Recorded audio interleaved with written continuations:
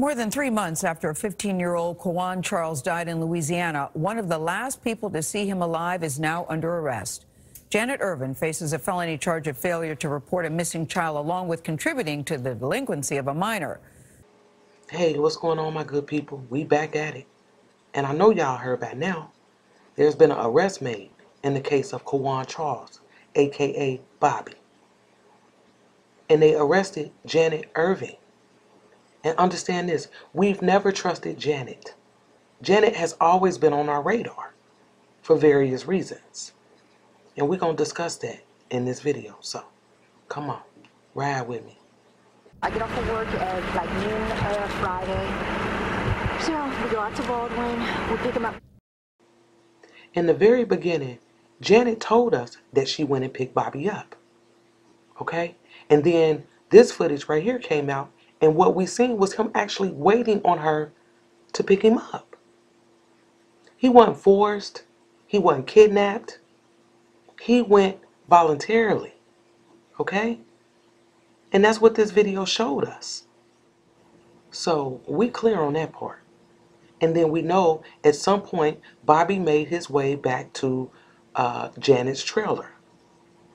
So Janet took him to her house. Okay?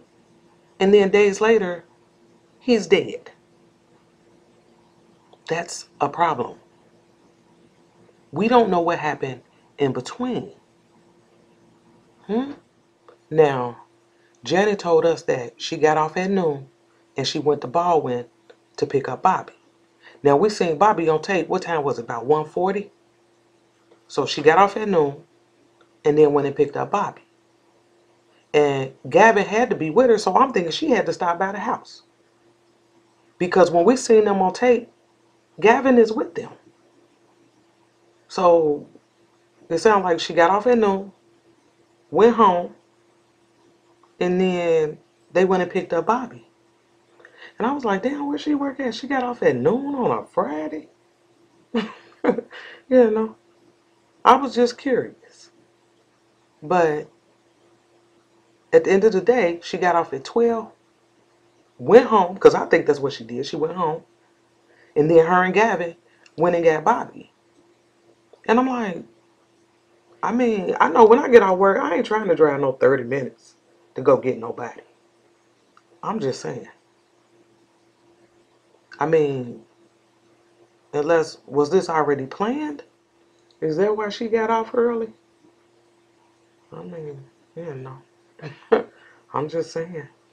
Now, Bobby made it back to this trailer and they was kicking it. Kicking it. And I told y'all in the other video, it sounded like Janet house was spot. Gavin had the type of parents that allow his friends to come over there, drink, smoke, kick it. They probably over there having sex and everything. Y'all know what kind of parents I'm talking about. And when the investigators talked to Gavin, this is what Gavin told them. Listen to this. Does he smoke something or did I mean? Yeah, smoke some weed. That was it. Now, that was Gavin that you heard talking. 17-year-old Gavin, Janet's son. And when asked if Bobby did any drugs, y'all heard him. He said he smoked some weed. That was it. That was it. Okay? And I have a problem with that because when Janet was interviewed by the investigators, she told them that Bobby smoked some weed and was high on hallucinogens when he left her house. And I'm like, hallucinogens? Like what? You know, I kept hearing mushroom being thrown around. And let me just put a disclaimer out there, okay? Because I love all my people. But when I first heard like the whole mushroom story in the mix, I was like, what? I was like, black people do mushrooms? I ain't gonna even lie. That's what I was saying. Black people do mushrooms? It didn't, you know, and I'm not saying no black person can do mushrooms. I'm just saying I don't know any. Okay? So we got Gavin saying he only smoked some weed. But then we got Janice talking about he smoked some weed and he was high on something else. All I could think is somebody lying. Why don't their stories match? You know? I mean, it just makes you wonder. But the when the toxicology report came back, it showed that the only thing in his system was a little bit of THC, which is found in weed. And we know he was smoking weed, so yeah, we expected that. But then there was a little bit of alcohol. So he was drinking too. Why didn't Janet and Gavin say anything about drinking? See what I'm saying? They leaving out too much. And it don't make sense. Why did Janet want us to believe that he had some hallucinogenic drug in his system? And even if Bobby did mushrooms, even if there's a hallucinogenic substance in those mushrooms called psilocybin. And if you look right here, it remains in your hair for up to 90 days. They found Bobby in 4. And let's not forget about the lady who called Roxanne, Bobby's mother. Remember this? Hi, this is Roxanne Nelson. You want me to call you? Yes, ma'am. Hi. My son is, I don't know what you want to say. He's not friends with him after all this. Too. Oh, okay. Okay, well, anyway, to the second story, like he did say, whenever they picked up your son, him and his mother, and the stepdad were all tripping, they had did some mushrooms. Those are ones that are poisonous or whatever, they make you trip out or whatever. Oh, Lord, yeah. Well, they were all on mushrooms, not your son. I'm talking about James. So when we got there, he left. He said, oh, well, then he don't know anybody. So, you know, he like kept changing his story. There go them damn mushrooms again. And this lady that called Roxanne, her son was the one giving her the information. And remember, I was like, how would he know anything about some mushrooms if he wasn't there? It didn't make sense. And I told y'all she sounded like a mother who was out here trying to clear her son's name. And why? If he ain't had nothing to do with nothing. Or if he don't know nothing. Now, this time around, listening to that audio, she said that her son told her that Janet, Gavin, and his stepfather was all off the mushrooms. And remember, she made it a point to be like, oh, not your son. You know? But one thing that I noticed was that she said her son was like, they was gone off them mushrooms, and when they got back, he left. Think I'm lying? Rewind it. So what that told me was, if when they got back he left, that means he was already at the trailer. So then I'm like, well, is he trying to tell us that Gavin and Janet was high on mushrooms when they went and picked Bobby up? Or he didn't leave right away when they got back. He was there for a minute to see them tripping off mushrooms. He needs to be questioned by police ASAP. When Gavin spoke to the police, he confirmed that him and Bobby was together that day. And now we know they were smoking and drinking, you know. But he said that Bobby left later in the day. Gavin said that Bobby got up and said he was leaving. And when Gavin asked about where Bobby was going, he said after that, Bobby just disappeared. And I said before, if you asked him where he was going, what did he say? Again, that part was omitted. What did he say? Did he just walk out? What happened? But that's what Gavin told the police. But then Janet told them that Bobby had fallen asleep, and when he was awoken, he became combative and said he was going to harm himself. And I was like, what? Again, their stories don't match. You know? So now she's saying Bobby was asleep, and then it sounded like somebody woke him up. Who woke him up? So whenever he was woken up, he became combative. And then got to talking about he was gonna kill himself.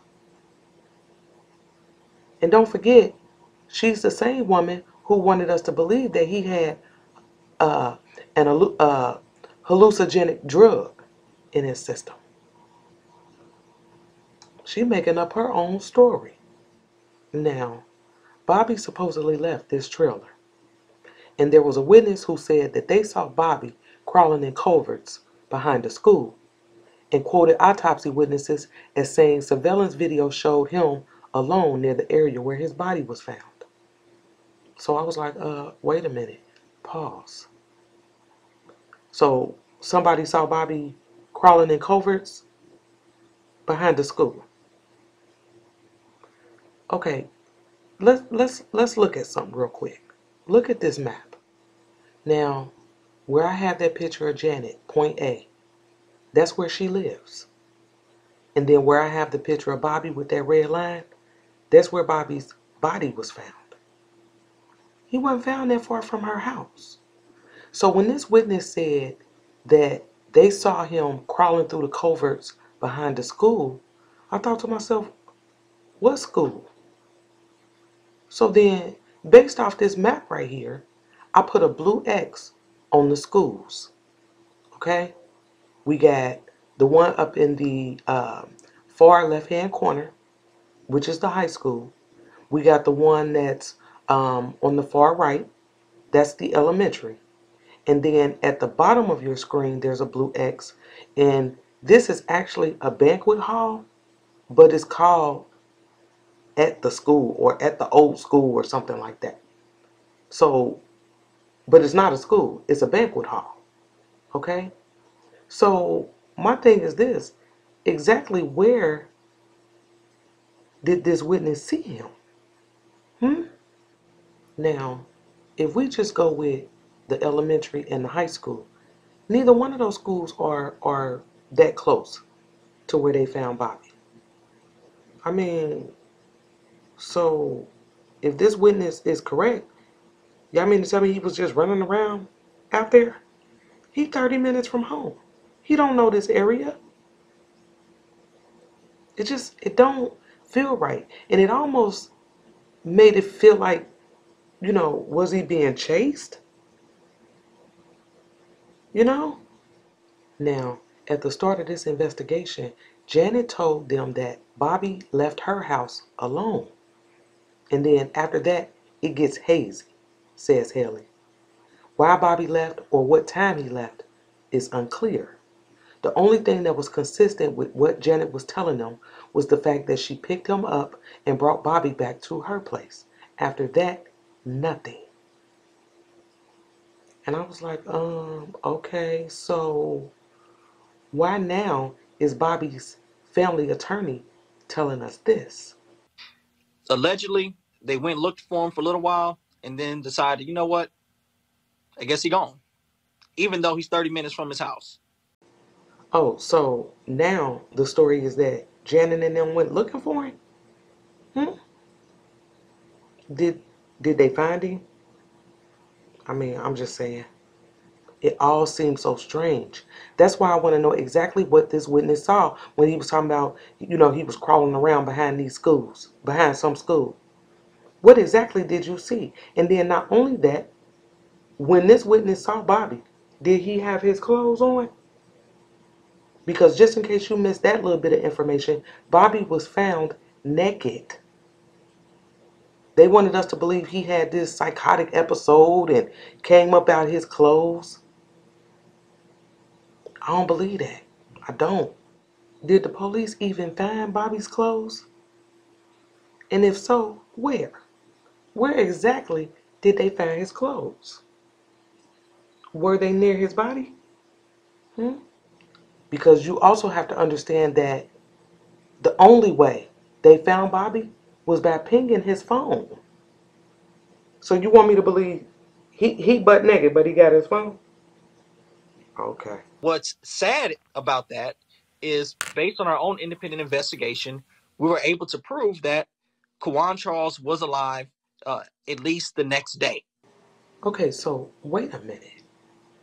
So Bobby leaves Janet trailer Friday night, October the 30th. The family attorney saying that they can prove that Bobby was alive on Saturday. Ain't that what he just said? Or am I tripping? He said they could prove he was alive the next day, which would have been Saturday. So was he laying out there all that time? Oh man. If a 15-year-old child ran away from your house and saying, you know what, oh, I'm going to kill myself, I'm going crazy, and you don't call his mama, you don't call his daddy, you don't even call the police until a day and a half later on your lunch break. Okay, wait a minute. Pause. Y'all, I did not know that Janet called the police about Bobby. Didn't even know that until I just heard that family attorney say it. And he said that she called the police a day and a half later. So I'm like, so we know he went missing on Friday. So what, a day and a half after that? Because that would be right around Sunday, okay? Think about this. He leaves her house Friday. Saturday, the family attorney said that they could prove that Bobby was still alive at some point on Saturday. And then Janet just so happened to want to call the police on what, Sunday? After he died. That's what I'm saying. It's all too strange. How convenient. You understand what I mean? How convenient. That was my first thought, was how convenient. I wonder if that was before or after Janet and them bleached the car. Don't forget about that. Well, and then the mother and my son went to get in her car, but it smelled strong like bleach. And she told my son, she said, you can't smoke in the car because we bleached it.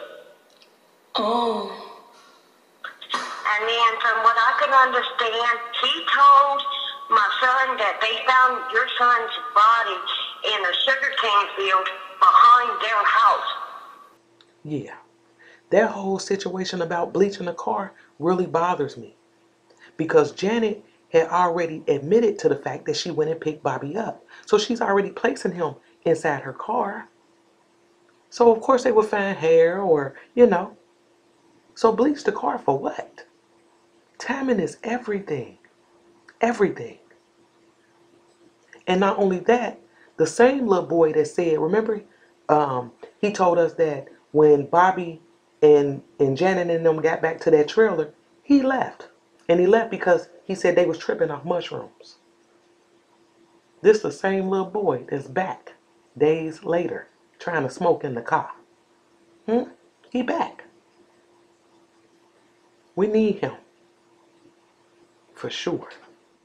That's why I'm not understanding how when they arrested Janet, they're only charging her with failure to report a missing child and contributing to the delinquency of a minor.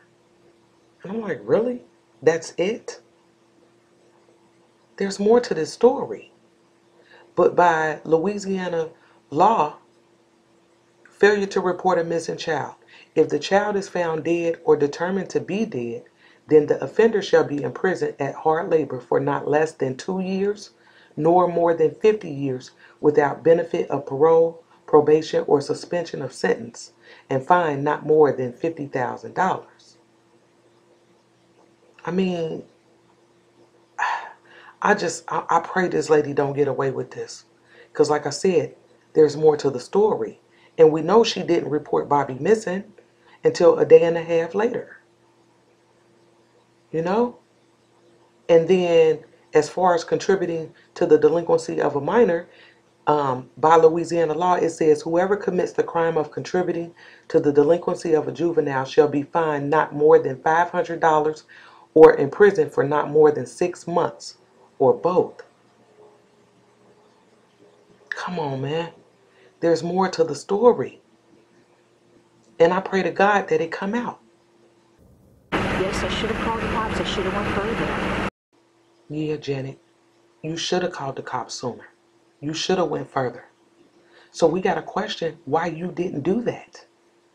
Why didn't you do it? Instead, you lying. We got you moving out. You bleaching cars. So if Janet didn't do anything to Bobby, is she covering for somebody else? Because we've placed 4 people in that trailer when Bobby was there. And that was Janet, Gavin, the stepfather, and that little boy that had his mama called Roxanne. Somebody knows what happened to Bobby. What y'all think? He wasn't too high, too drunk, slipped and fell into a 1.5 foot of water and just didn't know where he was at and drowned himself. Further, we know he had no underlying health conditions. This was not an aneurysm or heart attack. He did not have epilepsy, anything that could have rendered him incapacitated in that condition. So what does that leave us? It leaves us to homicide. So make the news, nigga, and watch what happens. If you make it over here on this channel, nigga, we on your ass. Okay.